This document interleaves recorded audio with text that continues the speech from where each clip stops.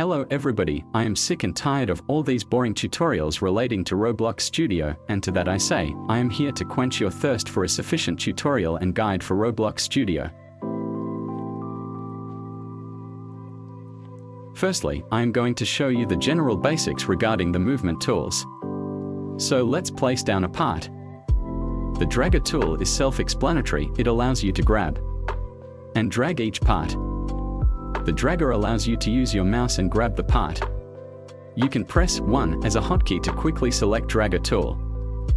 The move tool allows you to move a part based around the 3 axes available within Roblox Studio. You can press 2 as a hotkey to quickly select.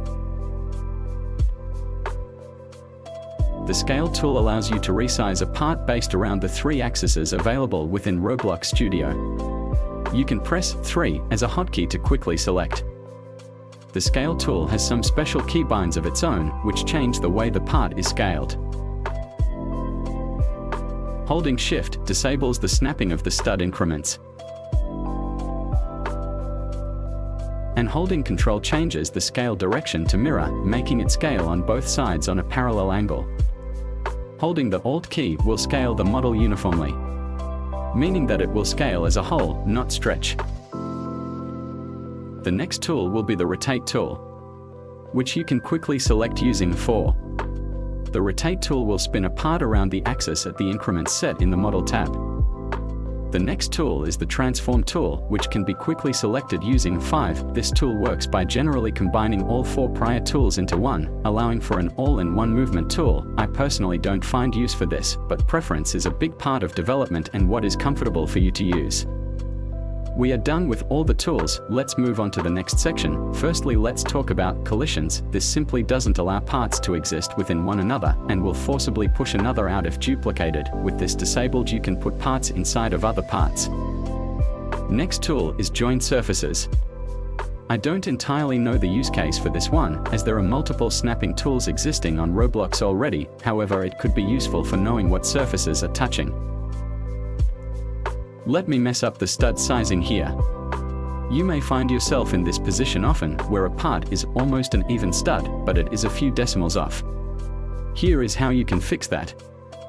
In the View tab, you will want to open Explorer and Properties. Inside of Explorer you can click on Part, or just click on the part within the workspace, which you will want to change these properties.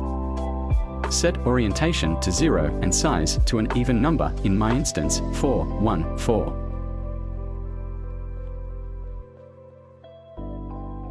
The part is now flat and 1:1 ratio square, not including y-axis. It is important to keep a clean stuff workspace for general part placement, as a clear structure will help you form builds much easier. Remember this, as I will refer to it later on in the video. What I have selected now is the pivot axis. It allows you to change the axis at which parts will be rotated, moved, and scaled.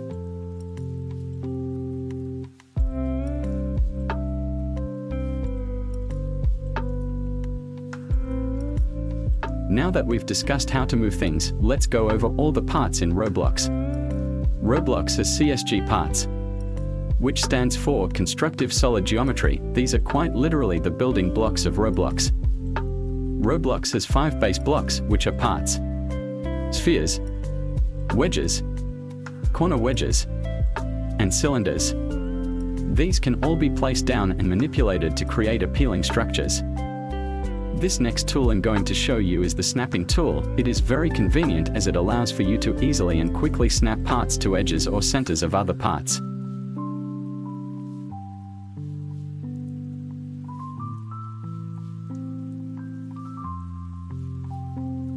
Since there isn't much to talk about in this moment, I'm going to discuss some keybinds. Pressing Ctrl-D will duplicate parts, and holding Ctrl while selecting allows you to click multiple parts at once.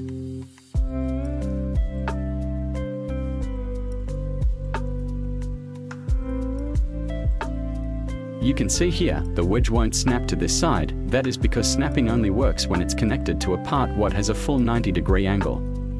To fix this, you can simply rotate the wedge. If not in your favor, you can rotate it temporarily to snap it to the part edges and then switch it back. A quick way to rotate parts is to use Ctrl-R to rotate and Ctrl-T to flip parts. This structure has no real inspiration or use, it is just an example of each part put into a shape of sorts. So that I can explain how unions work, I'm going to use the trick I showed earlier in a practical environment, setting the cylinder C-frame position to the sphere's C-frame.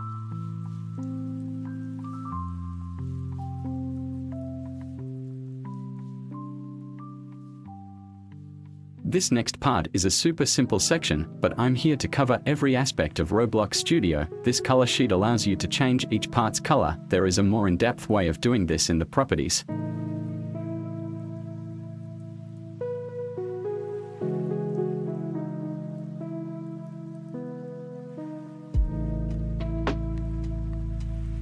The next section is the Material tab. This allows you to set any part to one of the pre-installed Roblox materials. I will show you how to import your own PBR textures and materials next episode.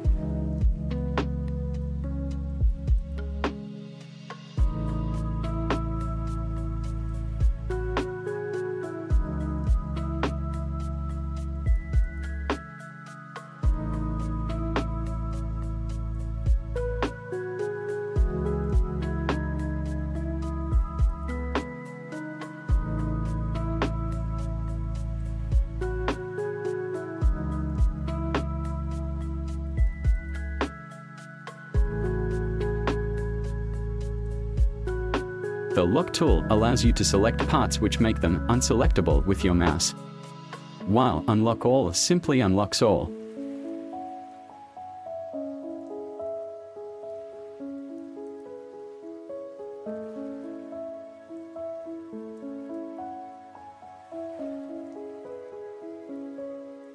The anchor toggle should be turned on in most cases.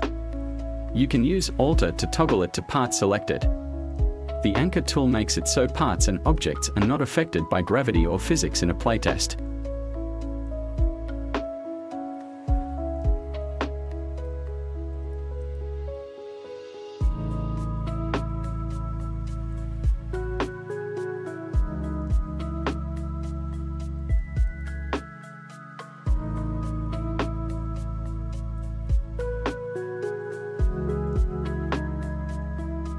Let's perform an experiment here.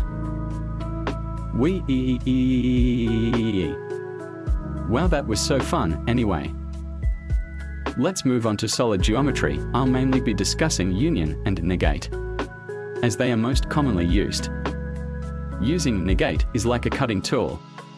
You must select a part and then toggle it into a negatable selection, and then you must select other parts. A good way of thinking of this is with a body part and tool part. The tool part affects the body part. In this case, the negation is the tool part. When selected all parts, you press union. Using union on its own is just joining parts together to create a single part. Typically, you will need to activate Use Part Color in Properties to change the color of a union. Unions will not behave like models, they will stretch and not be scaled uniformly. I'm going to show a good use case of negations. I will work my normal pace here, so I may move faster here. Try to keep up.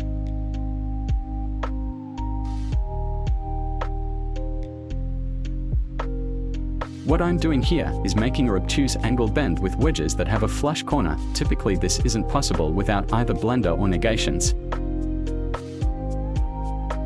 Here is a good educational example. Roblox has two movement axes, local and world. Local axis will move to the pivot orientation of the part, however world will move on the general XYZ axis. You can toggle this by right-clicking or pressing Ctrl-L.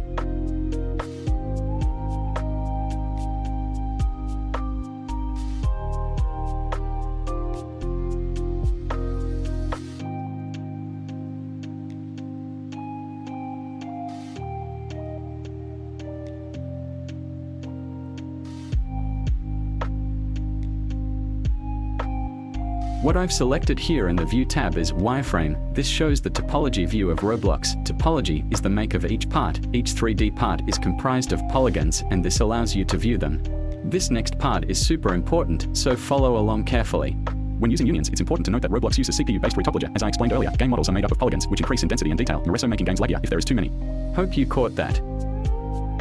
When having the Explorer and Properties tab open, you can have it in any optimal space, side of your screen, docked into Studio, or even outside of the base tab on a separate monitor to optimize space. Let's move on to a practical assessment in which we will use the information I have previously explained and put it into a practical format. Let's make an arch in a blockier style to start off for this tutorial. We can come back and edit it more next video.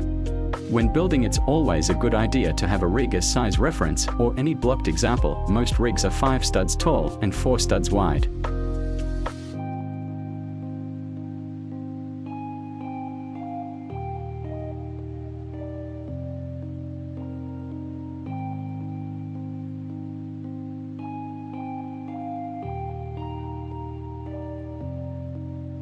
Let's make an inset by 0.2 studs. We can do this efficiently by using the stud increments in the Model tab, setting it to 0.1.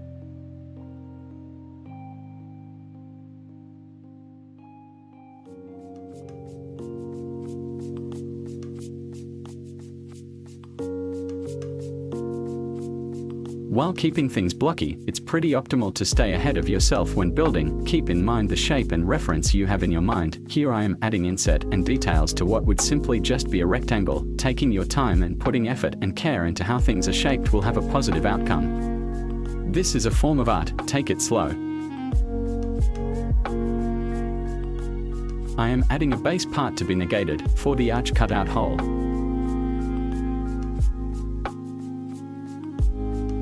You can optimize your time and build efficiently by copy and pasting parts that would be identical.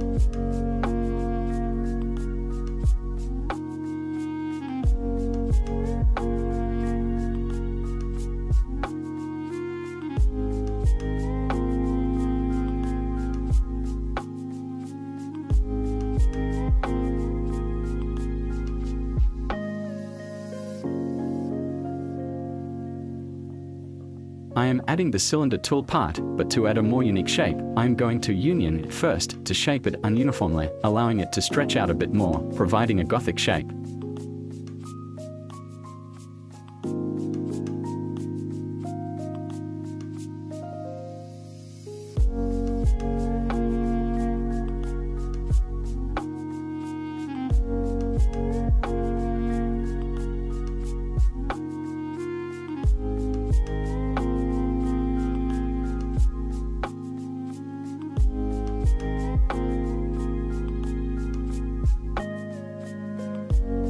Now that we have a general arch build made, let's give it a bit more height depth. It is always good to give your builds depth so they feel more alive than if it were just default blocks.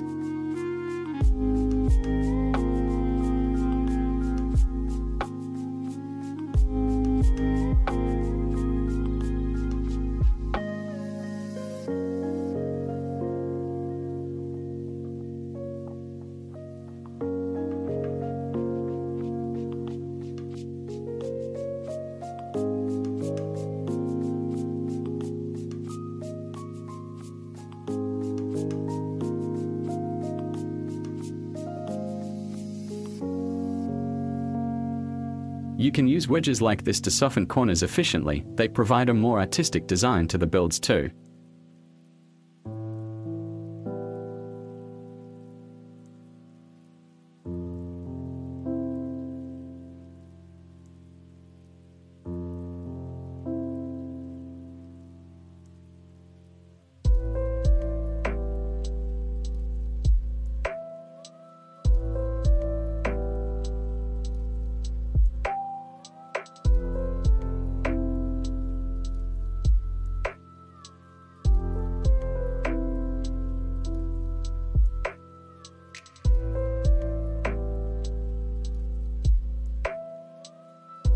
I'm going to try adding a window design to this, keep in mind later on. I delete this portion of the build. If you are following this like a one-to-one build tutorial, you can avoid building further. Sit back and listen to the music, you earned a rest.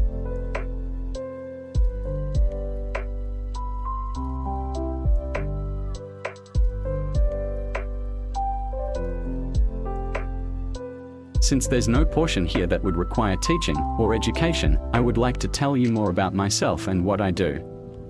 I am the lead environmental artist at Gearwork Games and the world builder for DBZ Exodus. I have over a decade of experience and I want to create an equal playing field for all developers equally. I hope you have a better understanding on Roblox Studio as a whole. I urge that you take your time to study and understand these things in your own time. They should have an explanation in Studio when you hover over the items. Be sure to read them.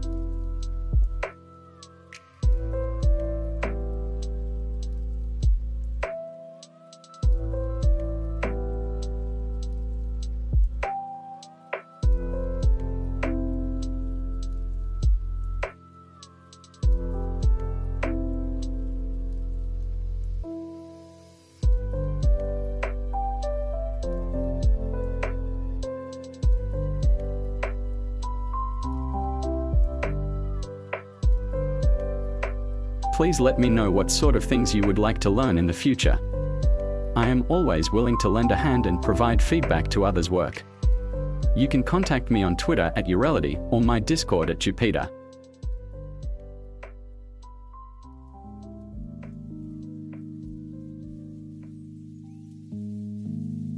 If you enjoyed this tutorial, let me know if I should continue or make more tutorials around other topics, such as custom materials, lighting, general tips and tricks. Make sure to like and subscribe. If this ends up being good, I will make more in-depth tutorials.